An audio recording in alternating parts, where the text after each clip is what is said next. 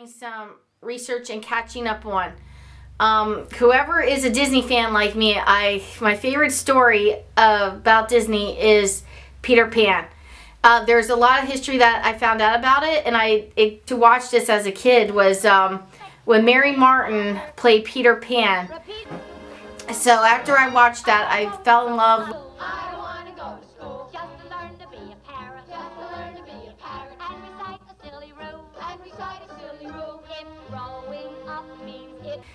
Actress Mia Farrow also played Peter Pan, and if you remember watching Kate Winslet and Johnny Depp Finding Neverland, the actress, who is Layton's favorite actress, was Kate Maberly. She too played Peter Pan near the end of that movie. And there's only 2 males that I know that played Peter Pan, well, maybe 3 males, and that was one with the ABC Once Upon a Time one. And then there was the 2005 or so where there was a little boy who too played Peter Pan. But then we also know the lovely Robin Williams, who played Peter Pan as well in the movie Hook with Dustin Hoffman. So it turned out that I was doing this research, I was looking for the original Peter Pan books. Well, I came across them, maybe Hook, where they were talking about why Peter ran away in the first place because he was afraid to grow old and he was afraid of dying. So the scene, if you remember, where he was in a baby carriage and, you know, his carriage crashed, and then Julia Roberts, who played Tinkerbell, you know, came and saved him. And that's kind of like how I feel with this Pretzels in History when we first started it. When the first lockdown happened, I felt like I was the Tinkerbell who needed to go to save a person with ADD who was a boy, and that's when I told Layton, you know, we are kind of like the true Tinkerbell and Peter Pan here. So when I was looking at the originals, I had no idea that James M. Barrie did not just do Peter Pan. He actually wrote a few books before Peter Pan. And ironically, Disney Stream right now is coming out with one of those originals, and it's called Peter and Wendy, and then the final was Peter Pan book. So when I went online to look up some Peter Pan books, I came across the course. First it was Peter Pan in the Kensington Gardens, and this is of course when he was a baby, and I thought, that's an interesting one. I'm gonna buy that one. Then I saw this Peter and Wendy, and I thought, well, that's interesting. So I said, okay, well, I'll buy that one because that was a hardcover, and I looked at what year that was, and that was really along this book that I'm going to soon be talking about.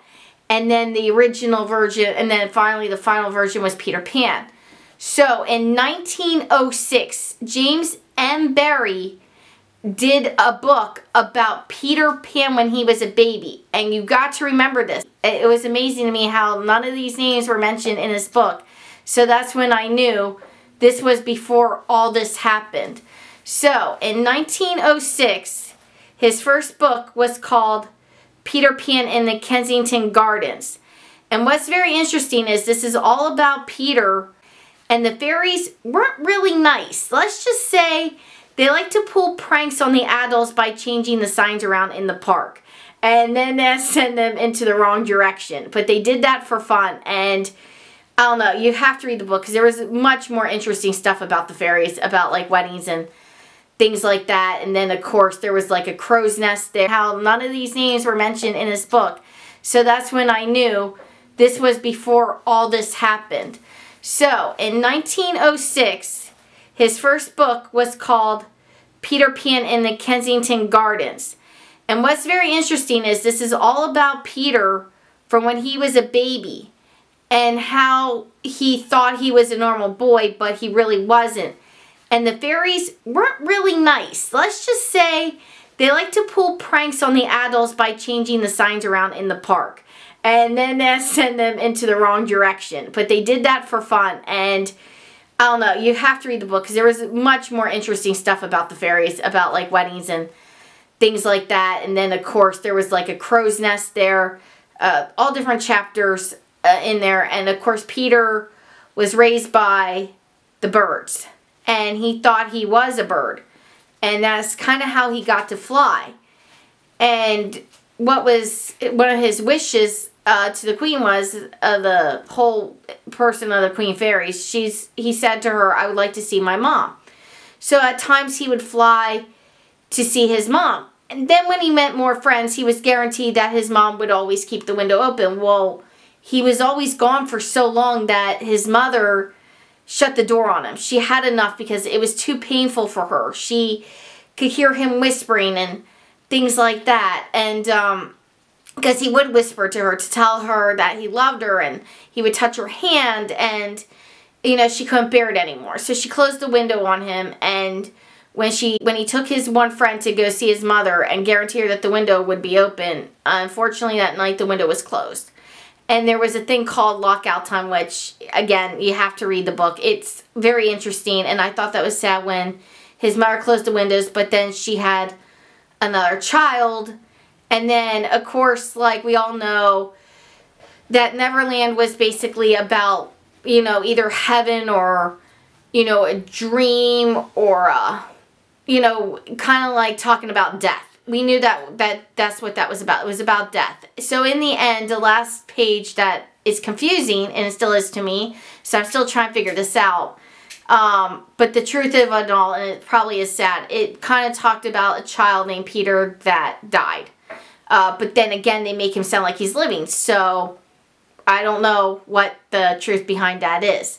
But it's a very interesting book. And also, too, there is a map, believe it or not, in this book. The map exactly, I don't know, whoever's been to Disney. I'm sorry, now you got me going. Tell me when I'm ready. Like I was saying before I got shut off. So yeah, this 1906 book, A Peter Pan in the Kensington Gardens as him as a baby. Like I said, really, really good book. I enjoyed it. Like I said, the ending was confusing. I don't know what I hope he did survive. And I suggest it's a good read for kids and stuff. And pretty much that's what it is. It's a good book for kids because it is a children's book, believe it or not, over in London. I found out that this company called Pook Press, P-O-O-K, and then Press, what they're doing is they're coming out with the original times of when classic books came out, and they're republishing them to make them cheaper. So it is a good read. It is a great children's book, I think. Leighton has to read it yet and give me his opinion, but I really do think it's great. And for those who like Disney and who love the story of Peter Pan, I'm telling you, read this book first, and then we'll move on to Wendy and Peter, because my goal is to read all the series and then tell you guys about each book. So I'm wrapping up now just to say that this was a good read for children. And apparently James M. Barrie did it in a George Lucas way, because Peter and Wendy was his came out originally published in 1904, and this came out in the original published date for this book was in 1906. So I hope you guys enjoy it, and you'll have to let me know of how much you like the book. And you can get it off of Amazon. A little respect there for your father. Repeat after me.